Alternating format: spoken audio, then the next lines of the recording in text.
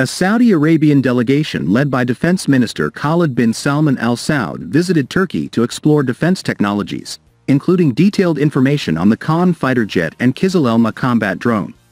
The delegation visited two Turkish defense companies, TUSAŞ and BAYKAR. At TUSAŞ, they were briefed on the KAAN fighter jet project. At BAYKAR, they examined various products, including the Kizilelma Unmanned Combat Aircraft and the Kemankeş 2 mini smart cruise missile. The discussions during the visit focused on the supply of defense equipment needed by Saudi Arabia and potential areas for technology transfer.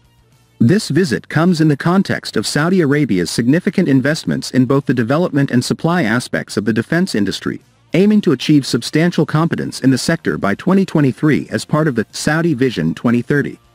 Recently, BAYKAR set a new export record for Turkey by exporting Bayraktar Akinci attack unmanned aerial vehicles worth over $3 billion to Saudi Arabia. This deal is also beneficial for other Turkish defense companies like Roketsan and ASELSAN, which will export various products included and excluded from the package.